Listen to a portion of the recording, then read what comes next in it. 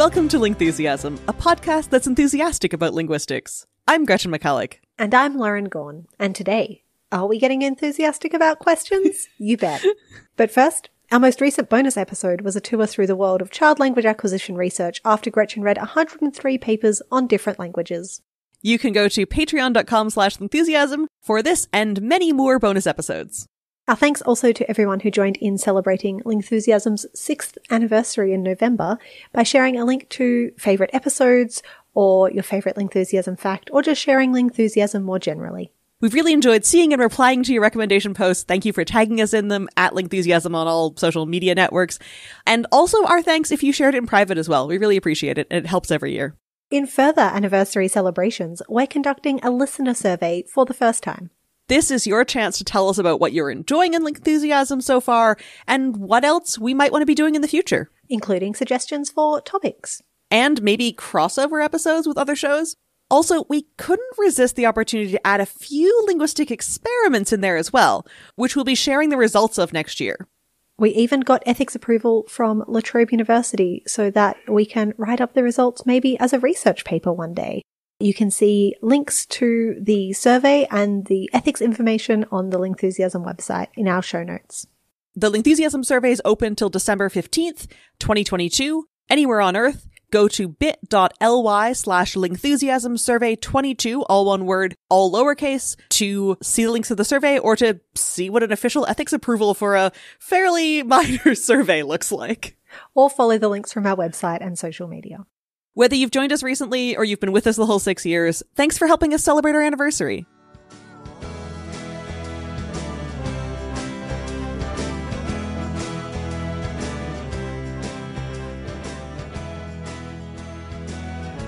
What is a question?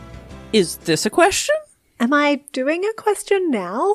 This is a question here, eh? Question? Question. We use questions to gather information from each other. That's why they're very handy in a conversation. And sometimes we also use questions for stylistic or rhetorical effect, since we didn't really answer any of those introductory questions. That is true. But it's also good to note that questions can have a variety of different grammatical shapes and different patterns to how we articulate them.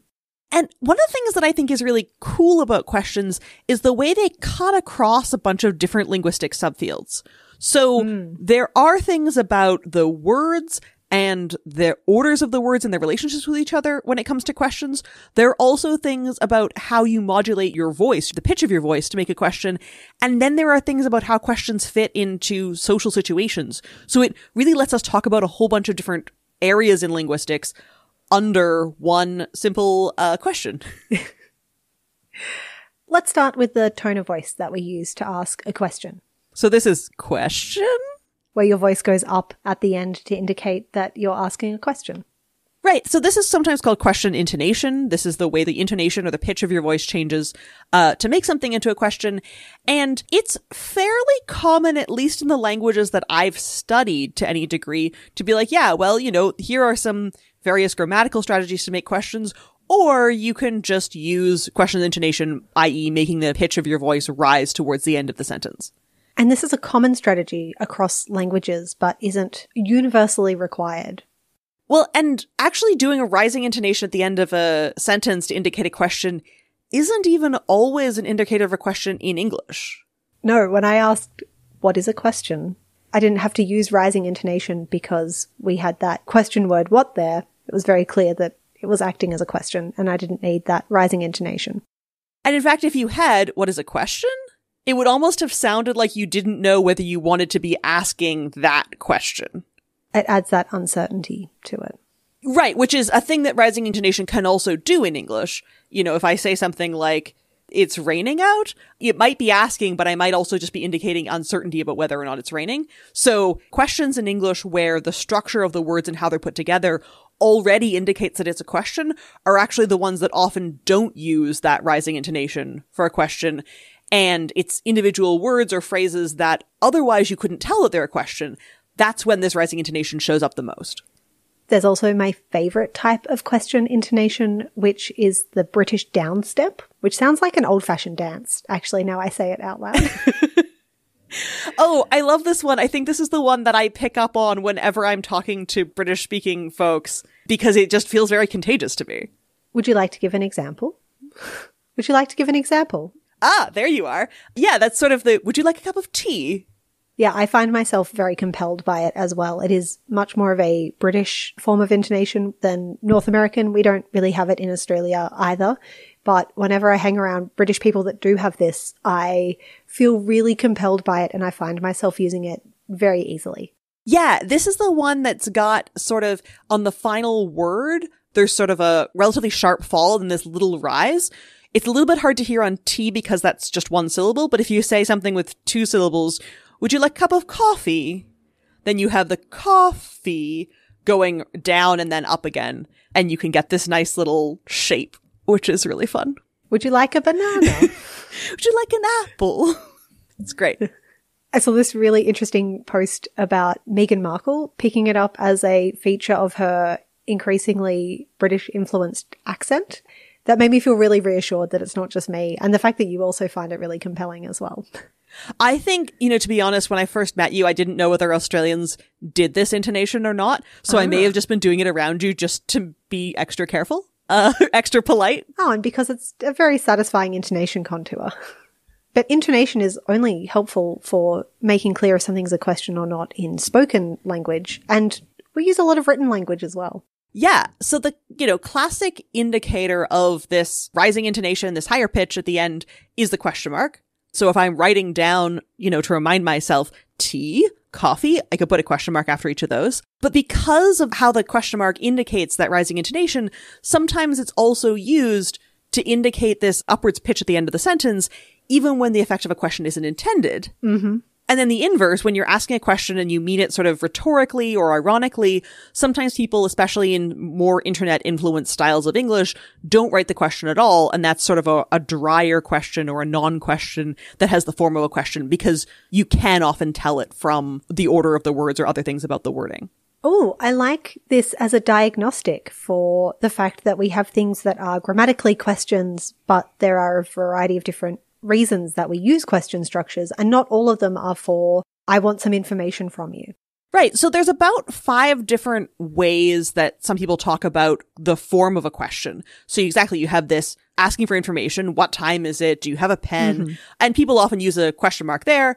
There's also requesting action. Okay. So saying something like, could you give me that? And that's sort of a polite question. A question that has the effect of politeness. Or would you give me a pen? This is, again, requesting a particular action.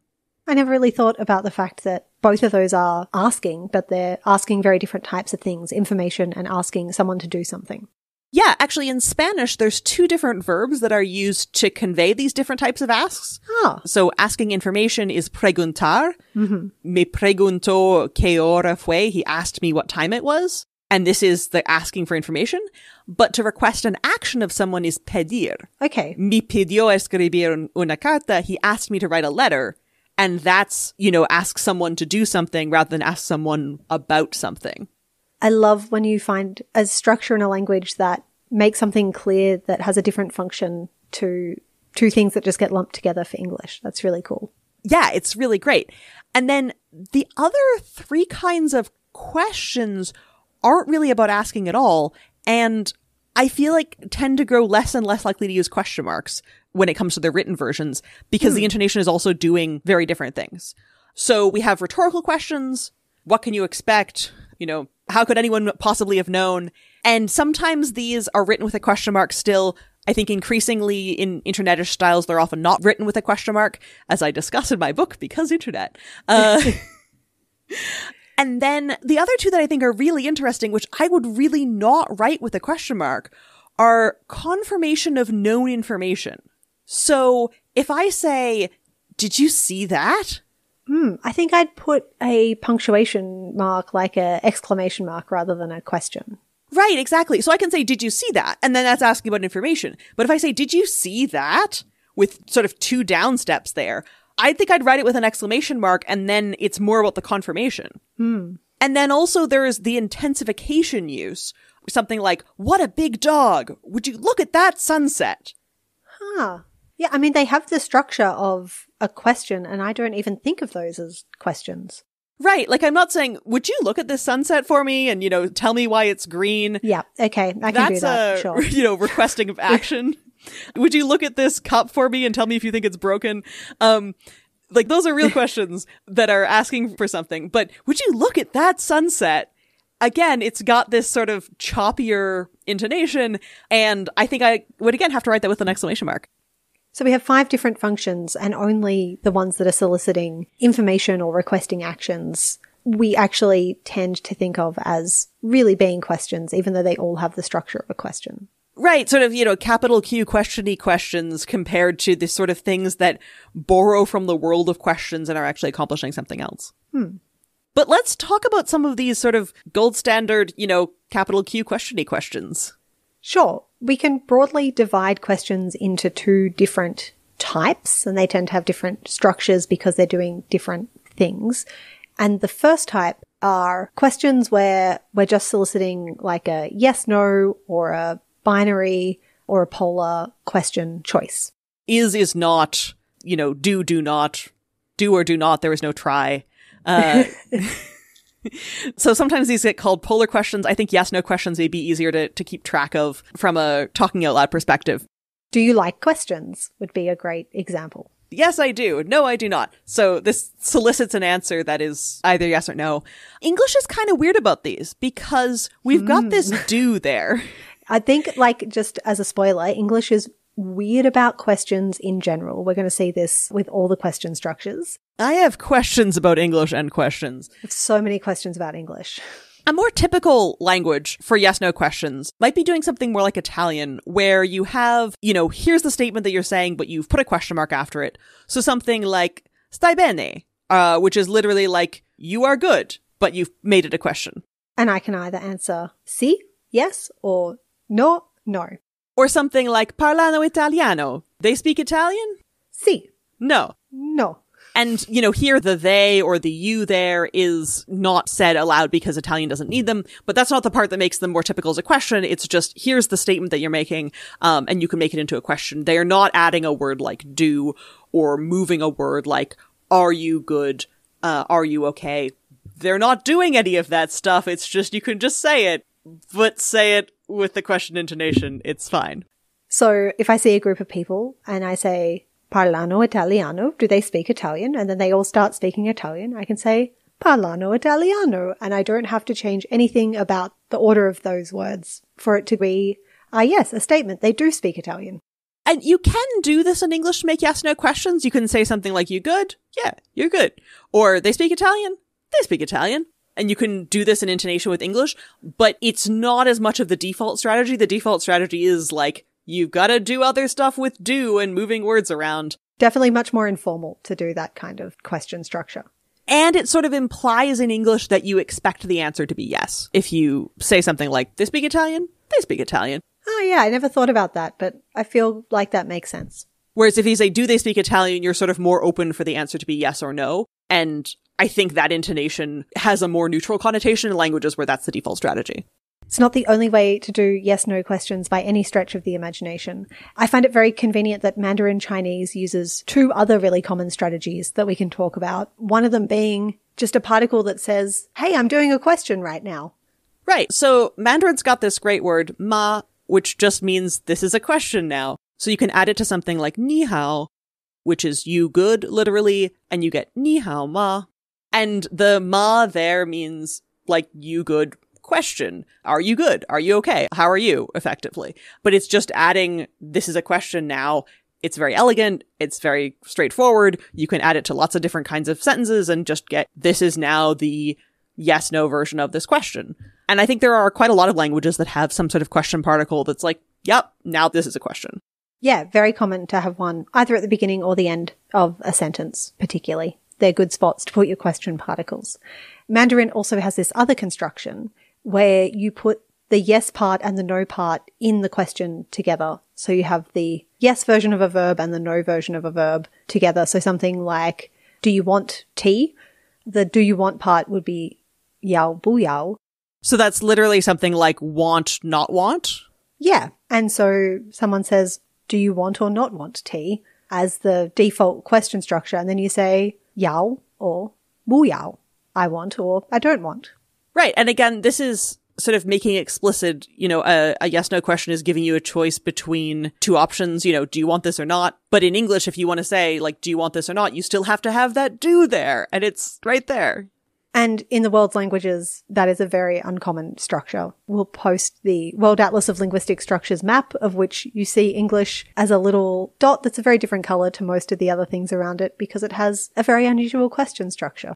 So historically in English, it was a little bit more straightforward in that you just put the verb at the beginning of the sentence. So if you say something like, have you the time? Mm-hmm. Where in present day English, you'd have to say something like, do you have the time? But in sort of Shakespeare, which is early modern English and earlier, and still in languages like German, you can say something like, have you the time? Or, watch you the video, or see you this fish, or something like that. Watch you the video being a classic line from Shakespeare. Shakespeare was so big into watching videos. Watch you this play. And then what happened in English is that we kept the ability to put the verb at the beginning of the sentence only for auxiliary verbs. So you can say, are you watching the video? Can you watch the video? Might you watch the video? Have you seen the video? But you don't have the ability to just say, see you the video or watch you the video anymore. And that's where the do comes in, because do is sort of this lightweight thing that you can just put in if you've got to move something to the front of the sentence, but your verb is too heavy. Thank you, do. So English has sort of ended up down this interesting historical pathway, but that means that when you go to learn another language from English, you're always saying, all right, well, I'm like really, really confident it's not going to do the do thing that English does for like arcane historical reasons. It's going to do something else, a more normal thing like intonation or having a question particle. And this is also true for our other main type of questions. Our first type of question was, do you have the time? Yes, no, kind of forced choice answer. Our second type of question asks for a more open but particular piece of information, like, what is the time? Or when are you coming over? So these questions use words like who, what, where, when, why, and how, which are often called WH words in English because most of them, except for how, begin with WH. And so linguists sometimes refer to these questions as WH questions for that reason, which is super a piece of terminology that doesn't really hold up across other languages, but it's easy to remember, so we're going to keep it for now. And for English questions like, what time is it? Where are we meeting?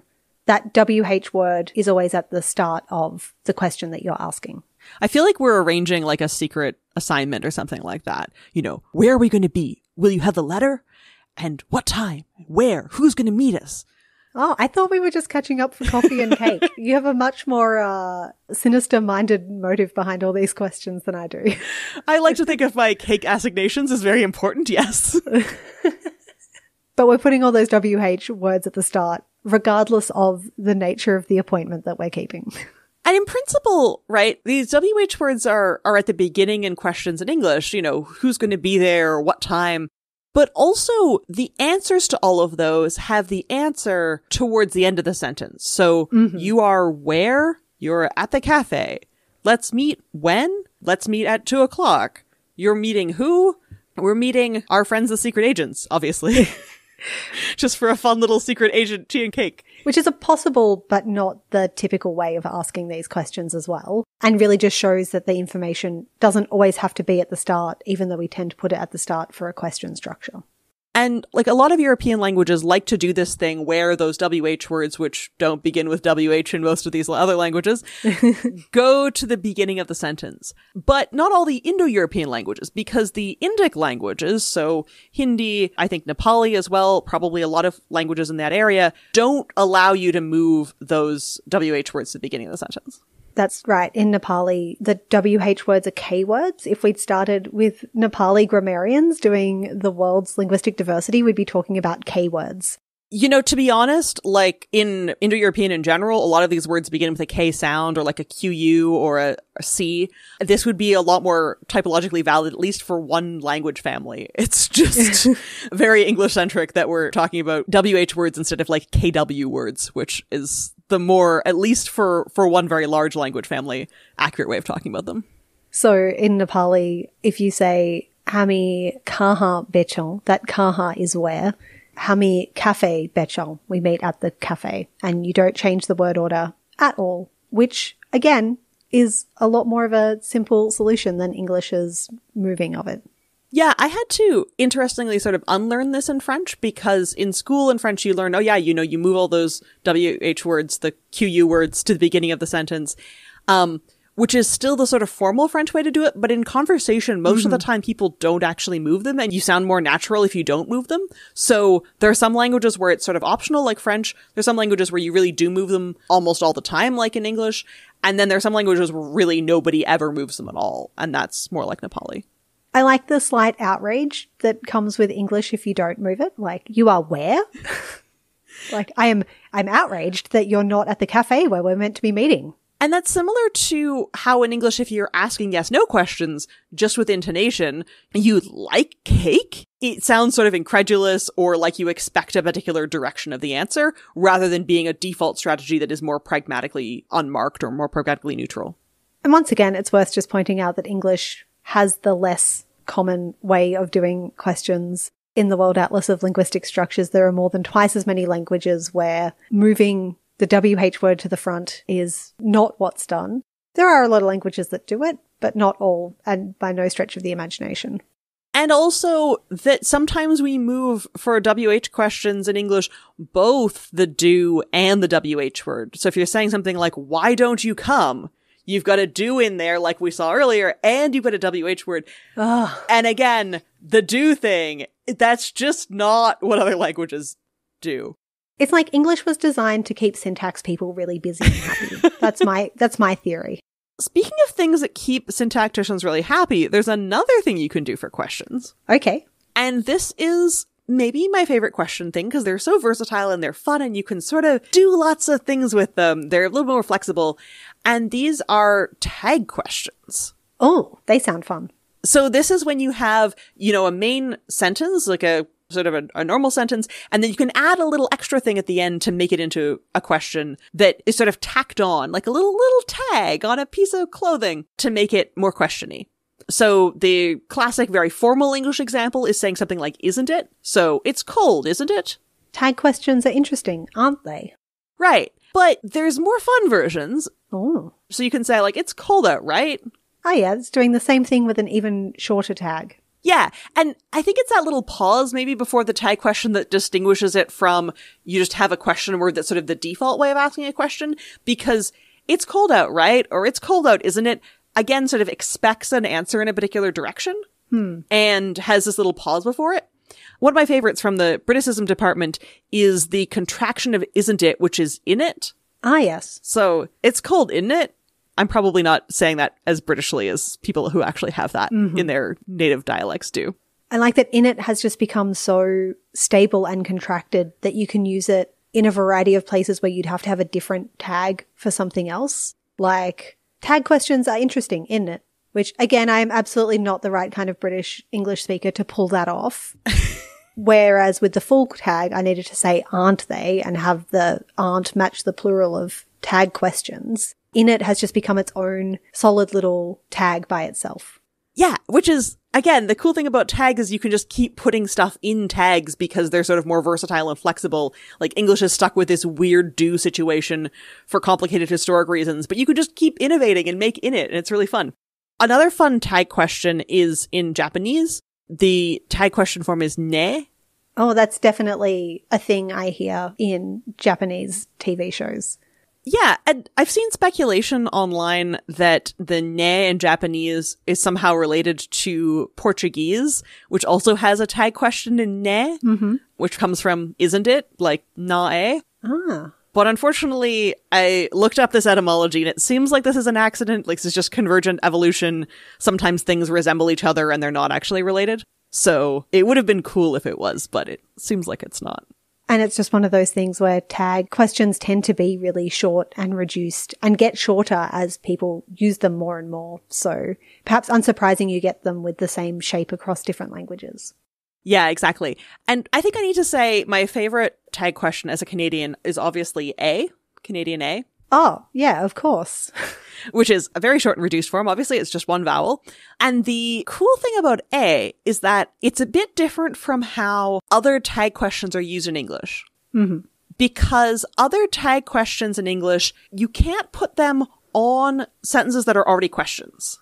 Okay. So if you say something like, did you see the game last night? Did you? You sound very insistent, but it definitely doesn't feel like a tag question. Right. Or, what are you trying to say? Are you? Okay, that definitely does not work. That just crashes, yeah. Or using right for your tag question. Did you see the game last night? Right? Okay, that works as a tag question in the examples we had before and not there because it's a question already. But A can be added to both yes-no questions and WH questions, and it's still okay. Huh. So, did you see the game last night, eh? This is fine for me. That sounds like a thing a Canadian would say. I perhaps don't have the best intuitions about this. Or, what are you trying to say, eh? This also sounds totally fine to my Canadian ears. So this is something that's sort of unique about A, that it can also be added as a tag question to another question, where most tag questions in English don't let you do that. Oh, it's very flexible. Isn't it great, eh? The other cool thing about questions, as well as their intonation and their grammar, is how they get really interesting when we look at how they're used in the conversation context. Like my hobby. Which is? Well, it's interpreting the semantic structure of a question while ignoring the pragmatic context. Can you give me an example of that? Yes.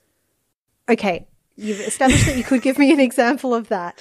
And I feel like by not volunteering the example when I asked that question and treating it as a yes-no question with no other request for information has really proven your point. Good job. I really have ignored the pragmatic context, which is often people ask a yes-no question and they're looking for an answer that's longer than just yes or no. Mm-hmm. I didn't come up with this. This is a meme that makes its way around the internet in various formats. I think it's really great, though. A self-evidencing example is always a true delight. Absolutely. This idea that oftentimes when we're asking what seems to be a yes-no question, we're actually expecting and often providing more information than that. Mm-hmm. Made me feel really validated in a thread on Twitter from the linguist Liz Stocco, who pointed out that when you actually look at questions in the wild, in use, in corpora, oftentimes people actually do answer a yes-no question with more than just yes or no in response. Because as we've just established, to not do so comes across really weird, dry and unhelpful in the conversation. Right. So a few examples that she has from context. Do you have pets? I mean, my answer is no, but then I feel like I have to give you, like, the reason why we don't have pets based on various factors. So, like, even with a no, I already feel like I'm opening up more about that.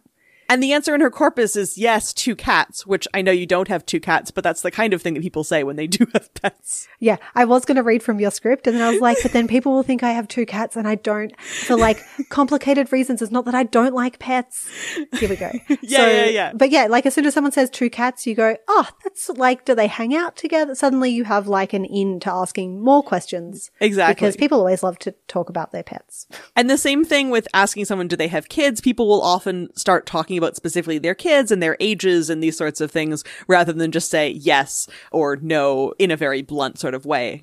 Yeah, if I call up and say, can I make an appointment at the hairdresser's, they're not just going to say yes and then like that's it. They're going to be like, yes, when are you available? What would you like to have done? And especially when the answer is a little bit more dispreferred, if it's something that you feel a bit socially awkward about. Mm-hmm. So Stocco has this example with a salesperson and a client saying, and do you have internet access at all, Mr. Jones? And the client says, yeah, the wife's got a laptop.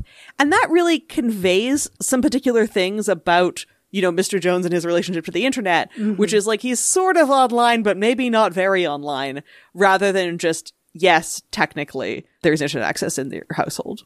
Yeah, he doesn't seem to be really looking for it there. And there's actually a really great example also from Stocco's corpus about someone doing this very literal yes answer to yes-no questions in a way that makes the other person prod for information. Okay, should we do a little radio play of it? Yeah, so this is in a cafe. You have a cafe customer, a cafe staff, and the customer says, do you have Wi-Fi? Yes, we do. Can customers use it? Yes, they can. Do I need a code or? Apparently, according to this, I point to the place on the wall where the code is. Oh, thanks. So most of the time, I think when a customer says, do you have Wi-Fi? They're saying, and how do I get on it? Or what's the password? Yeah. Not just, yep. Okay. So I can use it. Okay. But like, how do I do that? That really strikes me as a staff member who is very sick of pointing to the sign. Yeah. And you see how immediately unhelpful that is. And I feel like this research and these observations are really helpful because I feel like there's a kind of teaching you how to do conversation that's like, ask open questions. These yes-no questions really trap people into locked answers. Yeah, and if we actually analyze what people are doing in conversation, it turns out that asking a yes-no question, people will often continue volunteering information or provide a springboard for doing that, rather than saying to somebody, you know, do you have kids? And if so, how many and what are their ages? Mm-hmm. Saying, do you have kids will often lead people into volunteering how many and what their ages are and these sorts of additions onto the questions. And there's this post about using yes-no questions in like a psychotherapy context where you're trying to have people open up. Mm-hmm. But sometimes saying, you know, do you feel this particular way can be a way of someone talking about their feelings more, or even asking a question like, can you tell me more? Which in its form looks like it's kind of a yes-no question. You know, can you tell me more? Yes. Now I'm going to stop talking. It probably actually has the effect of saying, you know, I'd like you to tell me more. Please tell me more. But sometimes phrased in a more polite way. So getting really hung up on the difference between this sort of, oh, you have to ask questions with WH words in them because that's the only kind of open question, doesn't actually seem to be how conversation is structured when you look what people are actually doing. In fact, the more important thing is just to think about who is likely to have information and who has the right to ask questions and who has the right to answer questions. This brings us to a really interesting thing that speakers of Yele Dene do, which is a language spoken in Rossel Island of Papua New Guinea. And they don't use the structural things that we talked about to mark a question, whether that's a question word or changing the word order, but they use instead a deep understanding of the social context. And they don't use question intonation either. So that's all the strategies we've discussed so far, having ways of rearranging or adding words or using intonation to mark questions. So their questions really are identical to statements. But people can still tell if a question is being asked because of the informational mismatch between what you think the other person is likely to know. Right. So if you assume the person you're speaking to has a younger brother, but you're not sure, you want them to confirm it, you could say something like, you have a younger brother, to which they could reply, yes, I do, or no, I don't, because in context, you know that they are a higher authority about whether or not they have a younger brother than you are, probably. Yeah. The you have pets would obviously come across as a question because I know who's in my household more than you do. Right. So if I talk about somebody's internal states, you know, you're hungry, that actually means, are you hungry? Because how could I know whether you're hungry or not, except if you tell me? It reminds me a little bit of how questions get asked that use evidentials in Lamjung Yolmo and the other languages I've worked with, which is that you have to ask a question of someone and they have to answer with whether they know because they saw something or because they heard about it. And you ask the question by using the form of evidence you think they're most likely to have. Okay. Based on their experience. So you have to keep track of whether this person has the likelihood of answering a question and what evidence they're going to use to answer the question with. So this is something like if you're saying, do you know if someone's still around, or do you think they're still around, or have you seen this person recently, like whether they're likely to know? Whether they're likely to know because they saw the person or heard. Or a really good example is the difference between are you hungry or is she hungry, where if I ask you if you're hungry, I'm going to use, do you have personal experience of the hunger? Whereas if I ask about someone else, is this other person hungry? Have you been told? Right, because I wouldn't be able to experience that directly. Yeah. This sounds like it might be sort of useful in talking especially about people in social situations. So I want to say, like, did they have a nice party? There's a difference between whether you think I was there at the party having direct experience of it being nice, or whether I simply heard about it after it happened and I think it went really well. Yeah. And it's not that we aren't aware of this in English as well. It's just that we're forced to make a grammatical choice in these languages with evidential systems that shows up this information asymmetry or access to information in a different way. Whereas in English, doing so is optional. Like, you can do it, but you don't have to. Yeah. And if I ask, did they have a nice party? And you say, oh, I didn't go, but someone else said it was great. I'll be like, oh, okay. I might have asked because I thought you'd been there. Right. So it sort of, embeds sort of what your assumptions are. I found the way that people do questions in conversation so interesting that I spent a whole chapter of my thesis thinking about questions in the grammar and conversations of Lam Jung Yilmo. And I think it is because they bring together, the phonetics with the intonation patterns and the grammar with the word choices and the word order, and unescapably the conversational context for how people make the choices of the types of questions they ask and the types of questions that they give.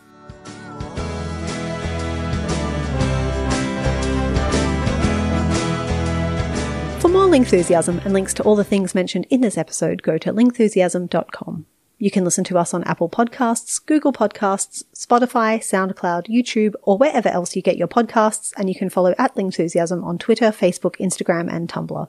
You can get linguistics merch, including our new elegant redesign of the IPA on posters, mugs, and t-shirts at lingthusiasm.com/merch. I tweet and blog as Superlinguo. I can be found as @GretchenAMcC on Twitter, my blog is allthingslinguistic.com, and my book about internet language is called Because Internet. Have you listened to all the Lingthusiasm episodes and you wish there were more? You can get access to an extra Lingthusiasm episode to listen to every month, plus our entire archive of bonus episodes to listen to right now at patreon.com/Lingthusiasm, or follow the links from our website. Have you gotten really into linguistics and you wish you had more people to talk with about it? Patrons also get access to our Discord chat room to talk with other linguistics fans. Plus, all patrons help keep the show ad-free. Recent bonus topics include doing child language research in more languages, an interview with Liz McCulloch about how linguistics interacts with science communication, and a discussion of how we redesigned the layout of the International Phonetic Alphabet to make it look really cool and put it on lots of cool items that you can get as gifts or for yourself. Can't afford to pledge? That's okay too. We also really appreciate if you can recommend Lingthusiasm to anyone in your life who's curious about language. Lingthusiasm is created and produced by Gretchen McCulloch and Lauren Gawne. Our senior producer is Claire Gawne, our editorial producer is Sarah Dopierella, and our production assistant is Martha Tsutsui Billins. Our music is Ancient City by The Triangles. Stay Lingthusiastic!